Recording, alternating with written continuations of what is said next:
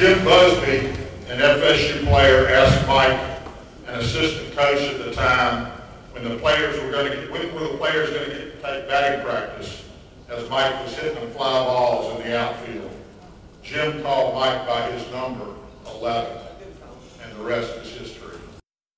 Yes, 40-plus years later, Mike Martin is still at Florida State coaching baseball, taking the head coaching spot in 1980. Over 2,000 wins, numerous tournament titles, appearances in Omaha. 11's final time suiting up at Dick Howser Stadium during the regular season is tomorrow. Tonight, former players, friends, and even some former umpires came out to celebrate 11's career and, of course, poke a little fun at him in the process. I'm going to enjoy this. Because I have to listen many times to how bad I was. Or how I missed that call.